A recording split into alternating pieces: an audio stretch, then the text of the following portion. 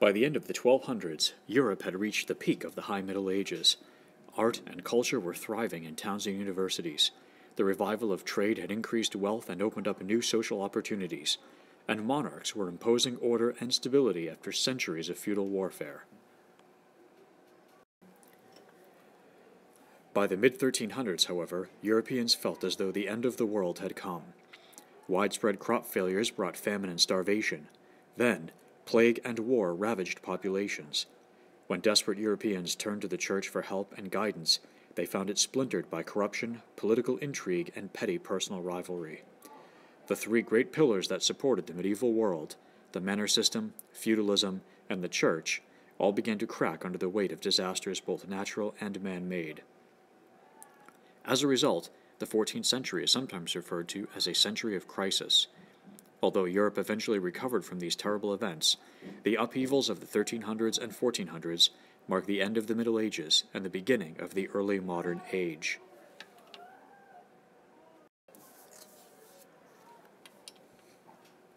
In 1300, the arrogant Pope Boniface VIII challenged King Philip IV of France, claiming to have supreme authority over the king. Philip responded by arresting the Pope, who was rescued by a group of Italian nobles, but then died shortly thereafter. Philip then arranged to have a French bishop elected as Pope. In 1305, that Pope moved to the city of Avignon in southern France, and ran the church from there under the watchful eyes of the king.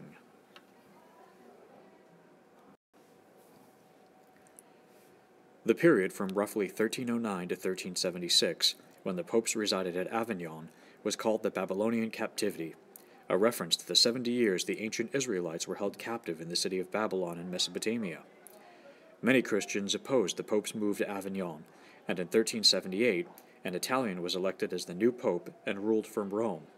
The angry French elected their own pope, and for 39 years 2 popes both claimed to be the true leaders of the Church, a situation called the Great Schism.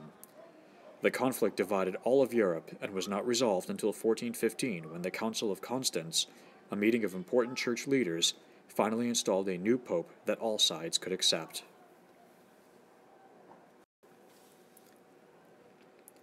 The Great Schism badly damaged the faith of Christian believers. The pope was widely believed to be the leader of Christendom, so when the rival popes viciously denounced each other, they undermined the institution that served as the foundation of the Church. The Great Schism thus hurt people's faith in the Church, which they now saw as being corrupted by wealth, ambition, and power. The English scholar John Wycliffe and the Bohemian John Huss both criticized the Church and claimed that the Bible, and not the Pope, was the only source for how to live a good Christian life. Wycliffe translated the Bible into English, but his followers, known as Lollards, were viciously persecuted. Huss was eventually burned at the stake for his beliefs.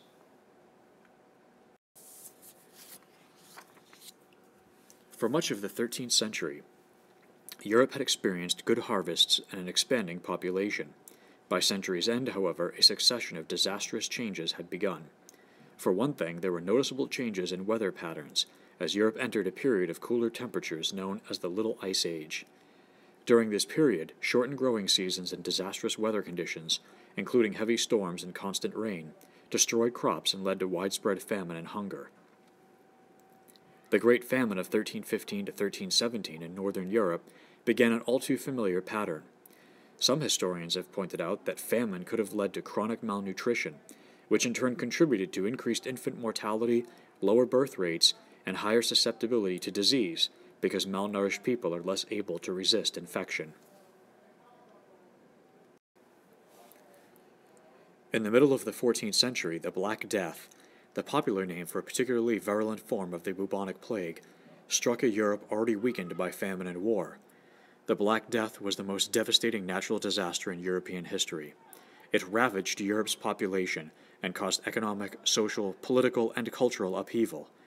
The disease was probably brought to Europe by merchants fleeing Mongol armies attacking the area around the Black Sea.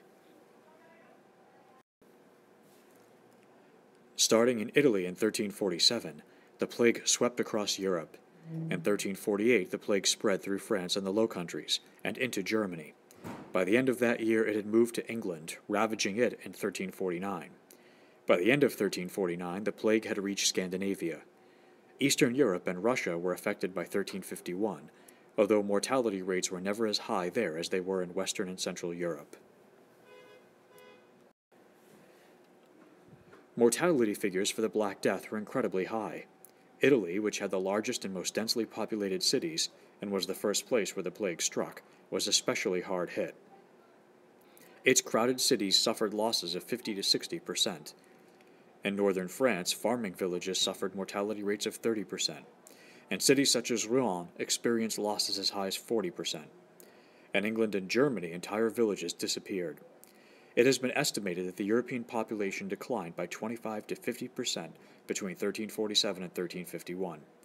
And the plague did not end in 1351. There were major outbreaks again in 1361, 1362, and 1369, and then regular recurrences during the remainder of the 14th century and all of the 15th century. The horrors of the plague led to extreme behaviors. The prevalence of death caused some people to live wildly and indulge in pleasures. Others became more devoted to religion. Groups of people called flagellants wandered from town to town, flogging each other with whips to win the forgiveness of a god whom they felt had sent the plague to punish humans for their sinful ways.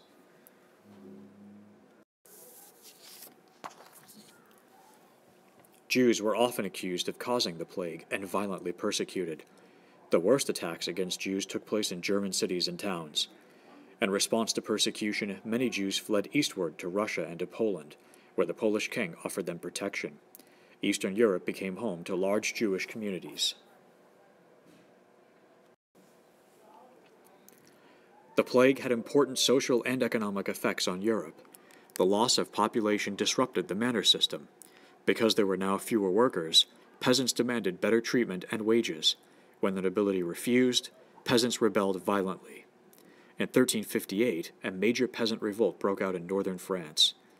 The English Peasants' Revolt of 1381 broke out in direct response to aristocratic efforts to tax the peasants. Although both revolts failed, nobles throughout Western Europe were eventually forced to eliminate many feudal obligations and fees. The inability of the Church to stop the plague hurt its prestige and power. Art and literature from the period became consumed with images of death and suffering.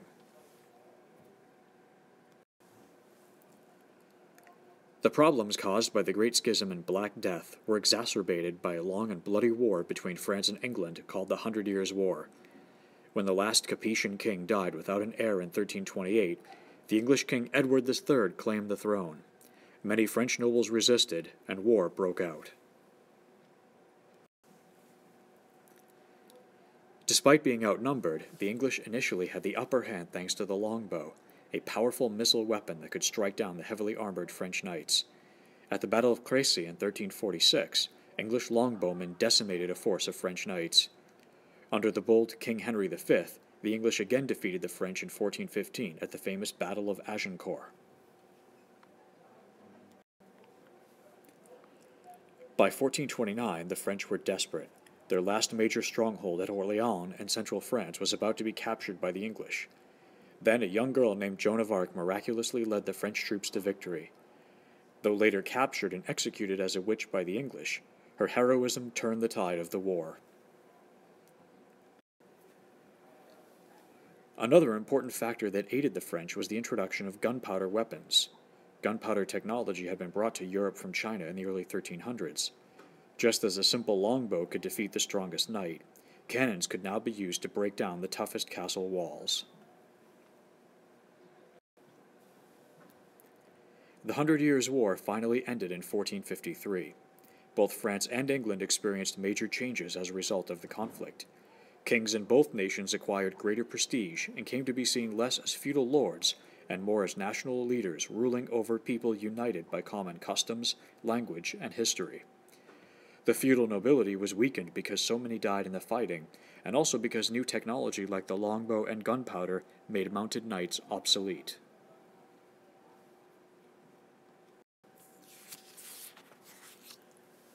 France experienced terrible devastation, since most of the war was fought there, but ultimately the country recovered and the French monarchy grew stronger.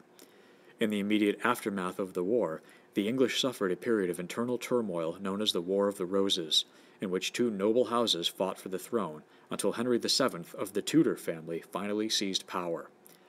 The loss of their French territory in the Hundred Years' War led the English to build up their navy and begin overseas exploration. Because English rulers constantly had to turn to Parliament for new taxes to pay for the war, its power greatly increased during this period.